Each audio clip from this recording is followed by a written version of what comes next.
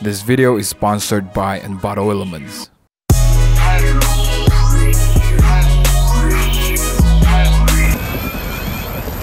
Yo, what's good? It's your boy Dixon from Twitter Designs. For this week's video, I'm going after something a little different. I'll be showing you guys the process of this design that I made last month without any commentary and at half the speed that I usually do so that you can see the steps clearer. This gun will serve as the focal point of this design, and I find it easier to make the design pop if you include some sort of surrealism in your shirt design. And if you're wondering where I got my assets from for this design, time to load up Envato Elements.